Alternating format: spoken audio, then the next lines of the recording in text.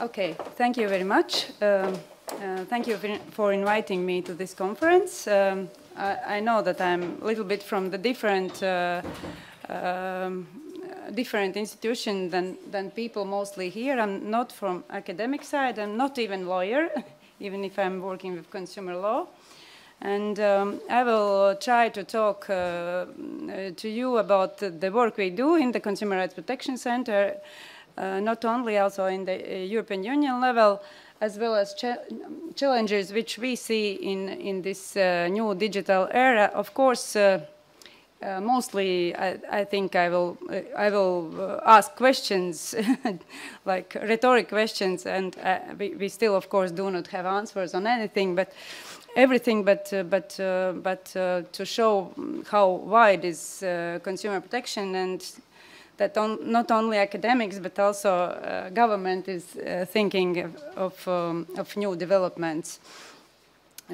Yes, I hope I will deal with this. I'm not very sophisticated in techniques, and yes, if we speak about digital era, then I'm from the consumers who will try the new things. I will check when it's safe and only then try. But I know that young people are different, and we very need young people who are trying, and we get innovations, and then people like me look at risks.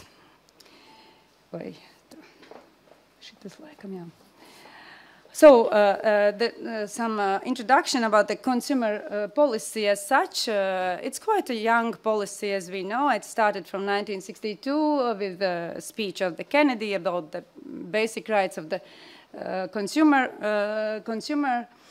And in Latvia, this right is even younger, and we can say that it started in Latvia only from 1992, when the first consumer rights protection law was written. And yes, I was starting to work in the Ministry of Economy with consumer protection in 1995, so the law was already there. And I remember that the main issue about the consumer rights protection law at that time was that there were, to be honest, very good rules in the law, but they were not really working in the practice. There was not really system of enforcement, there was not system of consumer complaints handling, so everything was left to consumer as such. The only institution we had at that time, it was Trade Supervision Committee, and later Trade and Services Supervision Center, whose main task was look at if products are with markings in the shops, and sometimes also help people to solve complaints directly with entrepreneurs. But it was not very active procedures there. Yes, I think that the very good thing for Latvia was our membership in the European Union, and I'm not saying because it's popular, but because in area where I am working, almost everything is coming from the European Union directives. And that was my first job to do in the Ministry of Economy. We were working with implementing EU directives in Latvian laws. We were learning very much in Europe and then trying to get it in our laws. And I can say that the most difficult was one of my favorite laws, which is, or regulations we can say, is the regulations about the unfair contract terms.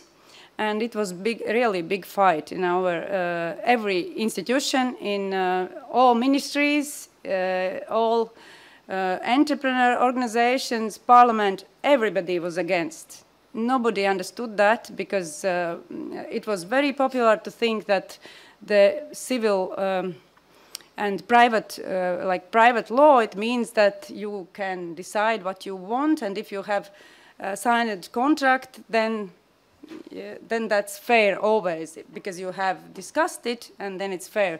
So it was really big fight with everybody to get this in the law. And even afterwards, it was very big fight to let it start to implement it in real life. we had to start enforcement case with every bank in Latvia at that time, because the banks are mostly historically the type of institutions which have quite many terms which can be unfair. And the second one is insurance, which is also quite important from that point of view. And we did big job to start this to work. And now I can say that in general, mostly entrepreneurs follow the rules, not waiting for enforcement. I think that's very big success, and I think it's attitude in most of the European Union countries. And finally, it's coming also to Latvia. And yes, if we speak about changes, that's my feeling, because I've been here quite long, that about 2015 it was starting to change so fast.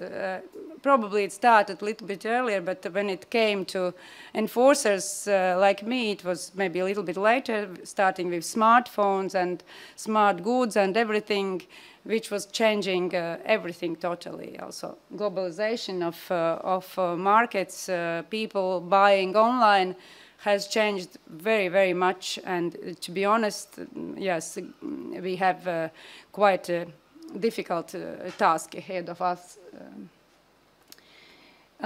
Yes, I was just writing some ideas about the main rights, consumer protection rights we have, and that's mostly from United Nations principles, guidelines on consumer protection. That's not all of them, but I think that's the most important, which we are involved in, and related with digital issues as such as well. I think that the main ideas we are in our office working is, one is economic interests. For example, this unfair contract terms regulation is for your economic interests, so the contracts are fair, advertising has to be good, not mislead you, and so on. Information requirements are very important. Consumers are entitled to information to be able to choose what they want. So that's also the issue we are working very much on. Then safety and health, that's also a big part of our work. I will talk about that later as well. And the interesting issues, I think, which is in recent years coming, not only with digital, but in recent years, it's thinking of vulnerable people who are not, who are like vulnerable because of some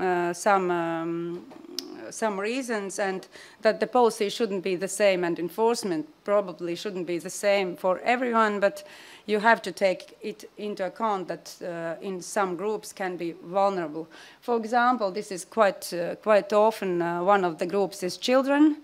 You work differently, then there is issues about children. It could be online advertising for children. We have worked quite much on games for children. What's information given for children? Can they buy without parents' consent something in games, and so on? So there is also issues about older people who have some problems sometimes to understand something, or disabled people who have other problems. And also, when you speak about advertising, vulnerable people are also people who have specific illnesses. They are very vulnerable when you promise them some miracle cures with some nutritional food supplements. You promise them to get health, and they believe you just because they very much want to have health. So that's interesting issue. The new principle, which fortunately we had, our law was quite well written from that point of view, and that's in many countries it's big discussions and fights, but in Latvia it's not a problem. We consider that level of protection has to be the same in the online and offline market. We have the law which is quite wide, so from our point that's not a big problem. But of course, again, that's a question about the real enforcement of this right, possibility for consumer to prove different defects and so on, and for us to control online. And the new thing, maybe you would think it's not consumer protection directly, but privacy has come into our lives and hand in hand with consumer protection issues. I will mention some interesting thinkings which we have had in our circle of enforcers. Probably you know even more.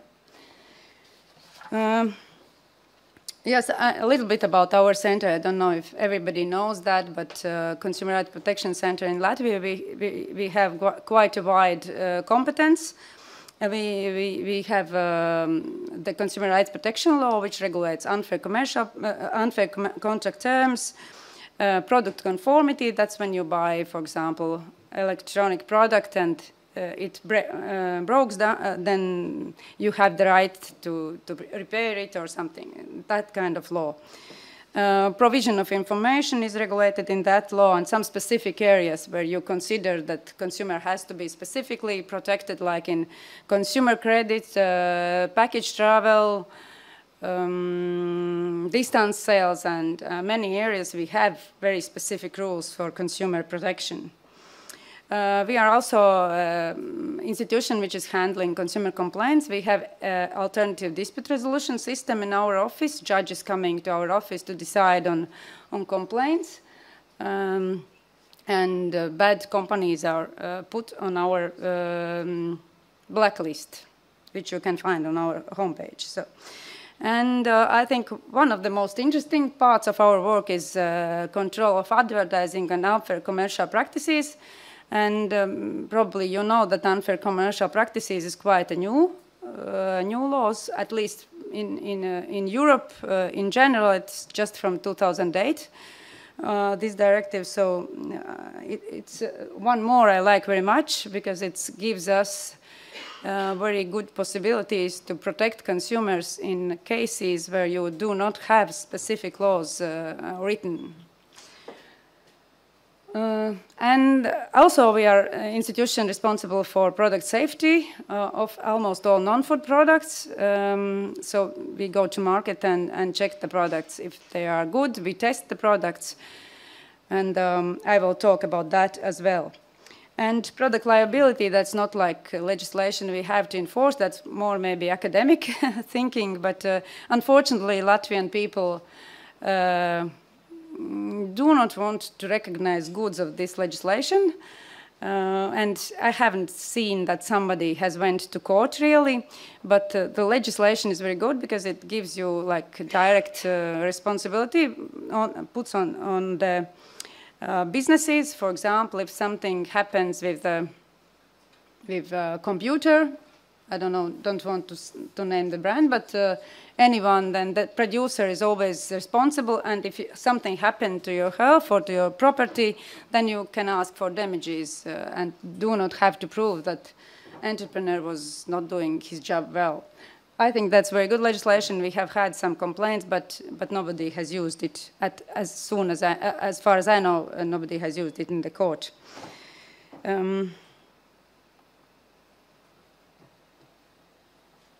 Yes, so what can I say is that I think that in Latvia and in Europe, the consumer policy is in place. Probably you know that we are also since, I think, 2016, we are also, or 17, we are also a member of the OECD. So it's recognized that our laws are in line with OECD principles. Consumer protection is quite an important part in that. And that what we and in Europe also, I think we recognize as the most important things in the consumer policy at the moment is that there is need for effective enforcement because laws are written but not always working very well. It also related not only with the capacity maybe of the institutions, but also with all these new developments. I will also speak a little bit later. And product safety is still the issue. Maybe you don't see it on the street like every day, but it is an issue when we test products. We see that, for example, things you will never notice is like chemical risks, which can do you harm, and you will see it only after 20 years. You will never know that it's because you did or bought something 20 years ago. So I think that's quite important that the enforcement is effective in these areas. So a little bit about how it has been changing slowly. Still in Latvia, I can say that the consumers come to our office mostly because quality of products hasn't been good. We buy shoes, mobile phones, and they are not working. So people want money back or repair or something. That's the most things when people come. Unfortunately, still a little bit more now, but still not enough from my point of view. People do not inform us enough about some problems they see, like from marketing point of view, or yes, like unfair commercial practices. Of course, that's difficult to see that, but that's something where we lack information, because we cannot check everything ourselves. We need signals from the market as well. Yes, but recent developments in what are problems of consumers are not always like nice, and one of the most worst problem from my point of view is non-delivery, and that's mostly will be related with development of e-commerce. It's a very tough problem in Latvia. The internet shops, which sometimes are even specifically made for cheating people, they sell products and they don't deliver. Then they close down, and then on the different name they make new one. And we have every year some 5 to 10 companies who cheat people in this method. So it's one of the side effect of e-commerce, and we very much try to teach people how to act with this, because sometimes you can see that it's risk. People very often use just these comparative sites on the internet and buy the cheapest one in the cheapest place. I always say that's not the good thing to do. I always advise not to pay in advance, especially by bank transfer. If you pay by card, that's better much. And in Latvia, it's still we very often pay when product comes to your house. So that's safer from that point of view. But that's very Latvian problem. I think that's maybe not everywhere in Europe so much, because there people mostly pay with credit cards, and then you have some protection. Yes, and since it's not very young, very new rights, but it's for our people, it's only after we were in the European Union. It's our rights in distance sales. It was also very I think for our businessmen it was very difficult to accept that they have to give money back for the product with no reason. I think that's very good rights for the consumers, but it's also very big challenges for the entrepreneurs. I don't know how much you know about recent legislative processes in European Union, but there are discussions about this. For example, when then ladies buy the dress they use for one time, going to the ball and then coming back and sending back the dress, should they give all money back or not? And there was, I think it's in the proposal of the European Commission, was that you do not have withdrawal rights if you have used more than in the shop. But I think it will not be adopted, that it will stay as it is, that consumer protection goes first. You always have rights, and if entrepreneur thinks you have worn it, then he has to go. If you don't agree, then go to court against you. So that's, yeah. Concept of consumer, I was just mentioning, you know, it's always a natural person. It's, that's why we have this protection, is because it's weaker part of the contract, it's consumer. But recently, with new developments, it's very much changing because consumers sometimes sell possibility to live in his house. Consumers sometimes buy some, for example, investment products, which always is interesting. Is it business or what? And there are some areas where we always discuss, is this still consumer? And yeah, that's main, I think. Yes, and of course the new products are coming, although I have to say that in Latvia we do not have many complaints about that, about smart goods and such products. I don't know why. Maybe most of people are like me, which don't buy very smart products, and I still don't think it's something very needed. Like, for example, electric kettle, I still don't understand why you need it. And I remember my friend bought, I think one of the first, maybe not first, but in Latvia, it was quite new, one of the smart TVs. And I was staying there for night, and I wanted to switch it off, and I couldn't. But the only thing which it understood was always working well. It was when they had Parrot, and it was when Parrot was speaking, he was switching off. So I never understand with these smart goods on what they react. Probably they are better now. It was beginning of the smart goods. And also when they had very small kid at that time, and sometimes also then kid was saying something, then it was also doing something, but like when I was trying to do what's written on documents, it never worked. So, but I hope it's better now. But I still don't buy smart TVs. I will wait when it will be for sure good. Also, yes, not to think that everything is bad. There are these changes which are coming with digital era. Probably I will just mention some of them, which was first, which I was thinking, which I have seen in my work, and which has changed afterwards. Some business models, for example. The easy access to credits. I don't know from which countries you all are, but in Latvia, SMS credits at the time when it was, to be honest, I think it was time when smartphones started to be available, and they could give you information which is required by the law. Then that was the moment when they could give you credit through mobile phone. And afterwards also, I think, started in computer. The business of credits very much changed. Our people very much use these small credits. And there are some risks which we see in this business. There have been quite a few cases in police about unauthorized use of these credits. People not always very good, very protect their internet bank data, so somehow they steal these and take credits on your name.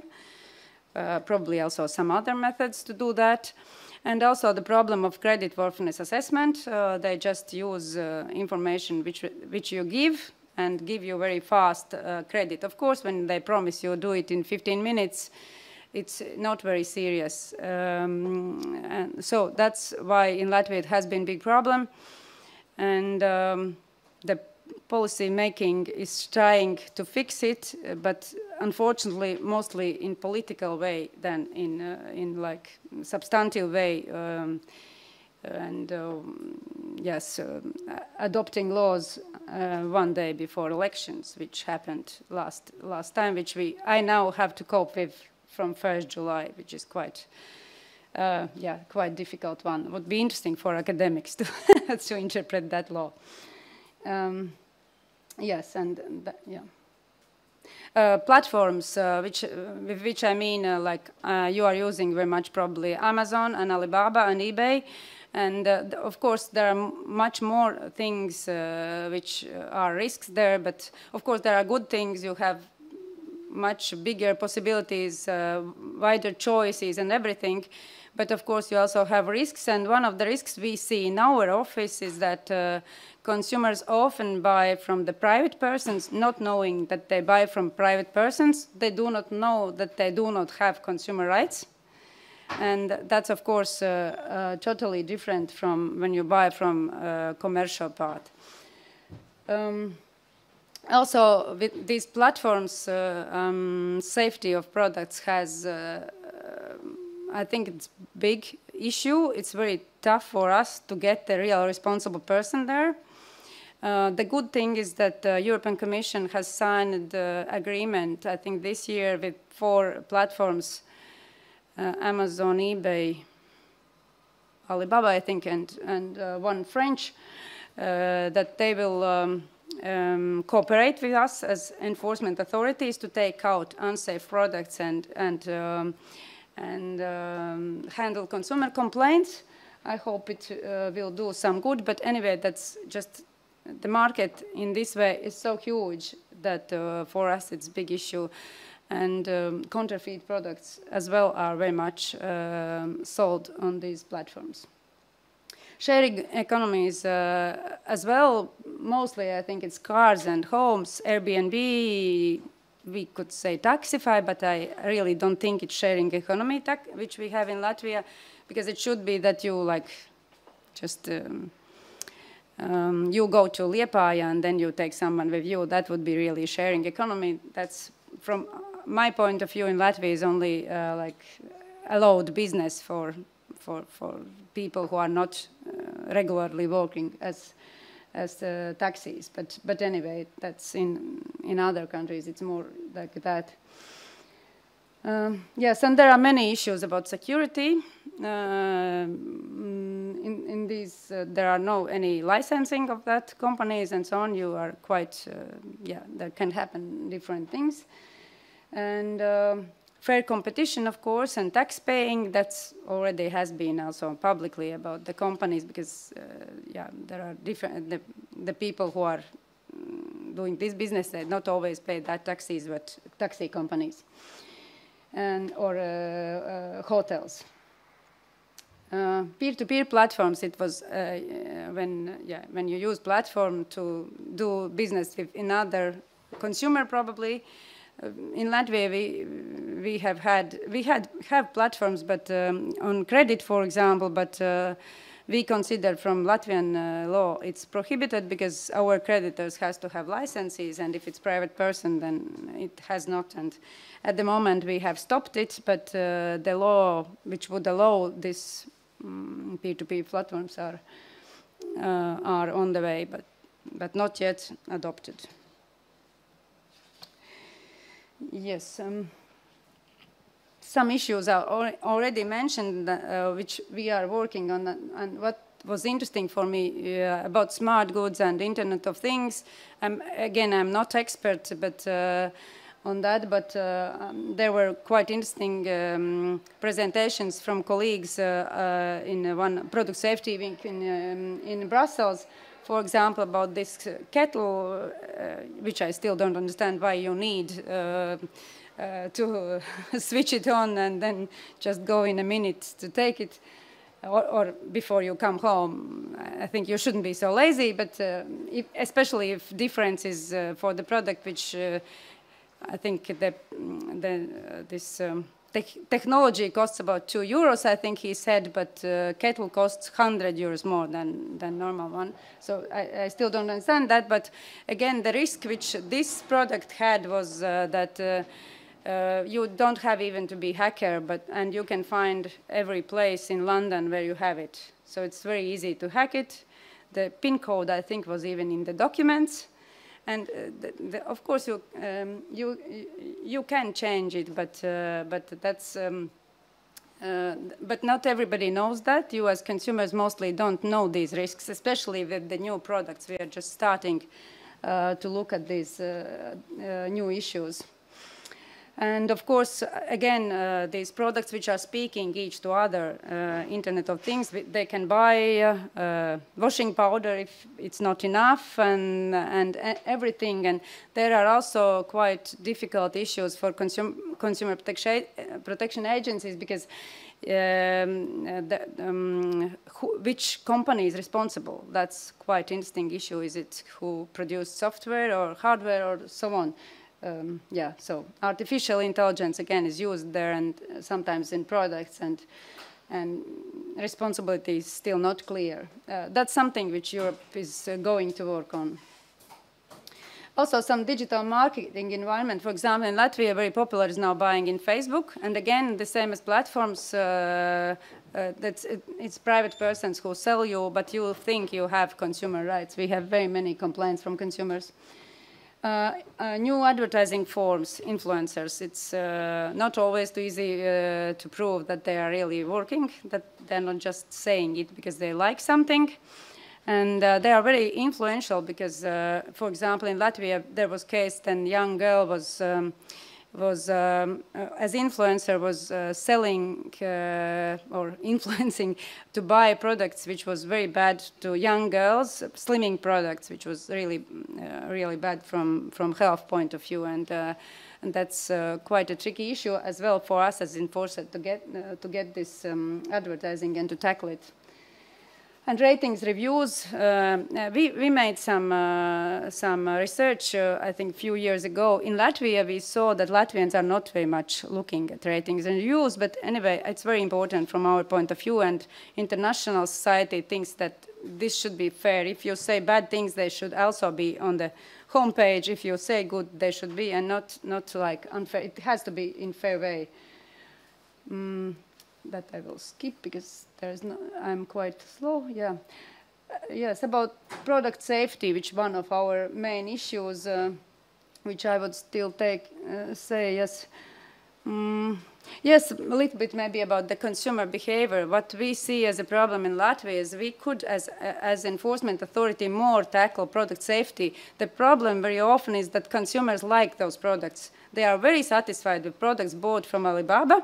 The only thing they are not satisfied is when customs take them off these products because they are counterfeit. And that's the only problem the consumers see. And again, I mentioned you about these chemical risks. When our agencies in Europe has tested products on these, for example, Alibaba platforms selling to you, that's awful chemical risks in that products. For example, jewelry, which was just a very high amounts of chemicals which are prohibited in Europe. So yeah. So a little bit about privacy. I will not talk much about that. That's a new thing also. Is it, for example, in enforcement, it's very important. Is it our task or it's task of state data inspection? But as I mentioned, many people also know that when you use Facebook, they are using your data. You probably, is there anybody who has read all the rules, contract terms of Facebook? Probably no. Me too. I'm not, and that's the issue. And yeah, there are some issues we have seen. And if you will have this presentation, you can check this. It's about dating pages where you can meet people and you put your photos. And the rules in those dating pages very often is that they can do whatever they want with your photos, your private photos. So people you not read those, and they do things which they shouldn't. And there was an interesting experiment. You can find it in the internet when famous people in Norway were reading 36 rules of 36 applications you use on your phones, and it took 36 hours to read it. 36 hours to read it. It was famous people reading it. So if you want to know everything, you have to 36. It's like one working week to read it. One case which is very interesting, nobody has still, yes, we don't have solution which is which legislation applies to it, but it's the doll your kid can talk to, and the data are sent to the private company, and they can do whatever they want with data. They can use the voice of your child, and of course, many other risks can be there. I'm not, yes, we haven't, I don't know if we have it in Latvia, but yes, and they also, kids are also subject to hidden marketing with this. They are like, the doll is advertising some things like Disney movies and so on to you. Yes, some things which we do for this is, I think we can never do everything which comes on our table, and from that point of view, it's important that entrepreneurs work with us.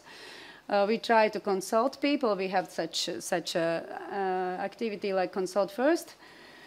We also try to help big shops to implement internal systems how to not buy bad products, like auditing method, which hasn't been previously used. It's used only in few countries in the European Union. It's expensive for the government, but I think that's better because then those products are not coming to then business does it themselves. And of course, international cooperation is very important because we already see that when we tackle something in Latvia, it goes through Lithuania, and we always have to work together.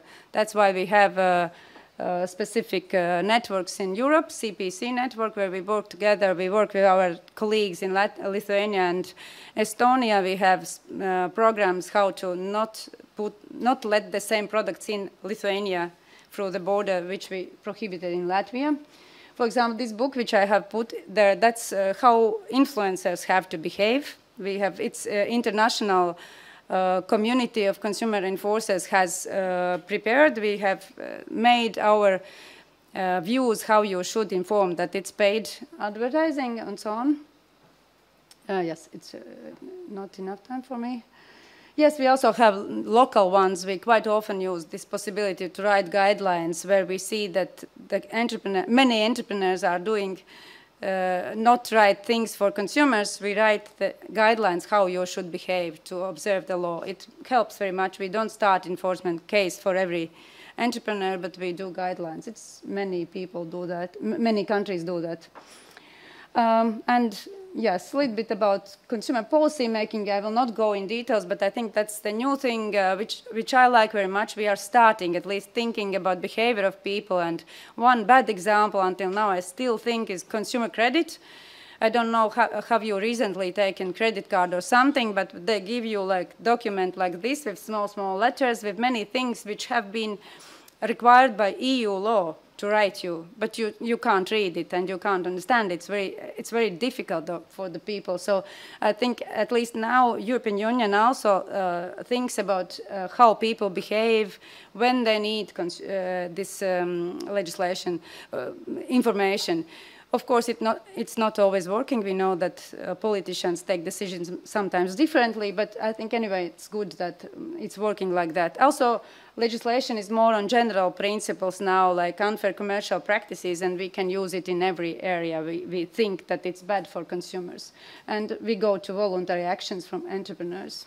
And this is just, I will not talk, but if somebody wants to know about the consumer policy, how it should be made, there is always the document with good practice about you have to know the problem and how you should measure consumer detriment. And for example, you shouldn't act when there is no detriment to consumers. And you also can choose from different kind of policy measures. You don't always need law. You don't always need licensing or prohibition. You have to look which is most effective for the specific problem. And very often I think it's education of consumer, information of consumer, because if consumers act differently, we cannot do anything, just teach them what's good or bad, but we cannot be like helping every people on every moment. It's never works. Yeah. So that's different methods we can use. Yeah, these are new directives which are on the table now, which I will not. And at the end, just some challenges for us. What I see as an enforcer is that we need very wide knowledge. As you understand, it's not anymore electric product only. It's not electric product with IT features. They are even talking to in other products and so on. So we need very clever people in our agencies. Yes, we have to use different methods for different problems. So we have to think about behavior of people. And we need cooperation with businesses. We have to take into account that products go through the borders quite easily. It's a good thing from one point of view, but that's difficult for us. And the most important, we need educated and enthusiastic people. I hope someone here probably wants to. Someone works in Consumer Protection Center and someone wants to work in Consumer Rights Protection Center and help us to tackle these challenges. Thank you. Thank you, Baiba Vītoliņa. Do we have any questions? No?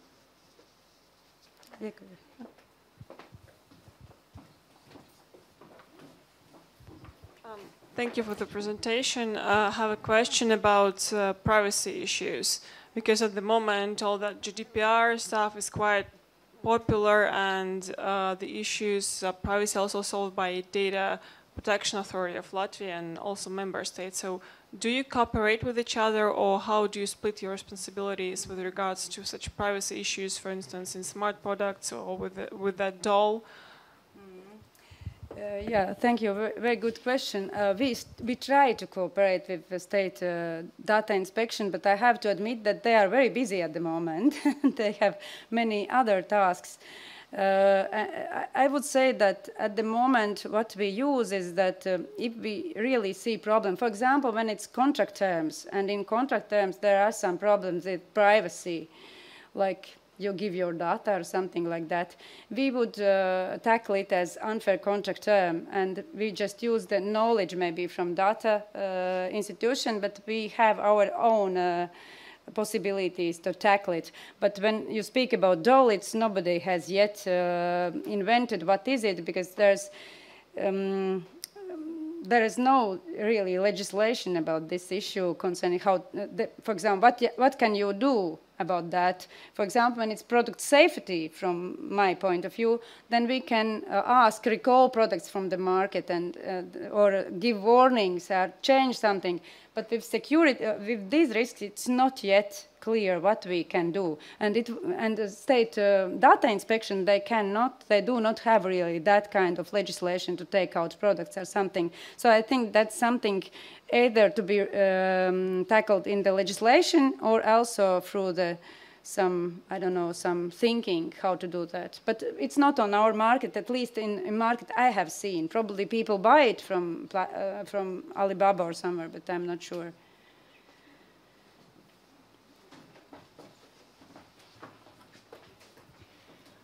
Well, you've mentioned the problems with consumer credit in Latvia, and well, indeed, this is a Europe-wide problem.